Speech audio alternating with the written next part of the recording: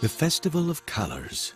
Guavas are ripening, lotuses are blooming, and Holi, the Indian festival of colors, is almost here. Chintoo and Mintoo are getting ready.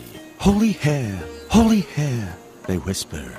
They gather hibiscus flowers because hibiscus flowers make red. They gather orchids because orchids make purple.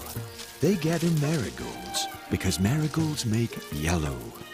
They gather irises because irises make blue.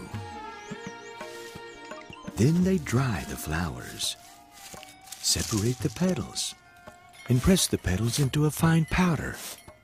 And then, at last, the petal powder is ready. Chintoo and Mintoo are ready too. And so are their parents, and their friends, and their neighbors. And then, poof, purple pops. Poof, red bursts. Poof, yellow erupts. Poof, blue splashes. Soon the whole village is awash in color. Holy hair, holy hair, holy hair. Everyone shouts.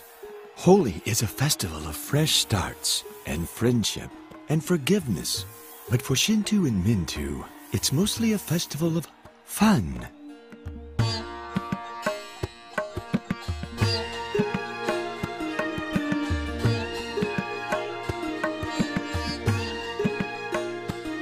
A note from the authors. Holi is the Indian festival of colors, celebrated during spring, when new colors appear in nature. It symbolizes inclusiveness, new beginnings, and the triumph of good over evil. The festivities begin with an evening bonfire. The next morning, family, friends, and neighbors throw dry and wet-colored powders on each other. People chant, Holy He, which is pronounced Holy He, and means it's holy.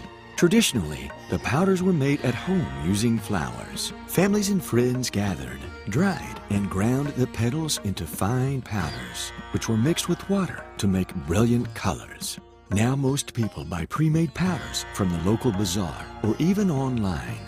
There is plenty of singing, dancing, and feasting during the festivities.